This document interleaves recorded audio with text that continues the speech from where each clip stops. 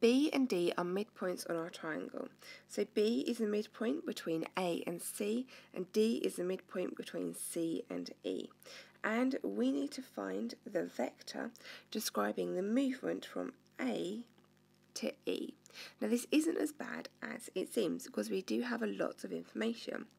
We know that B is the middle bit between A and C. So if this bit here is A, then we know that this bit here is also A. Same is true on the other side. This bit here is B, and that's half of the distance from C to E. So we know that this bit here is also B. So if we want to go from here to here, we can't do it directly, we can do it indirectly by going this way and then back down this way.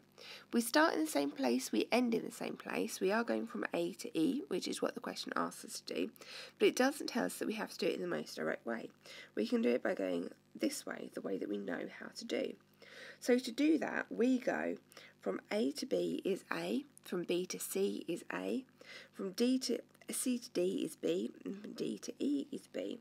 So we have gone A, and then A, and then B, and then B, or 2A plus 2B.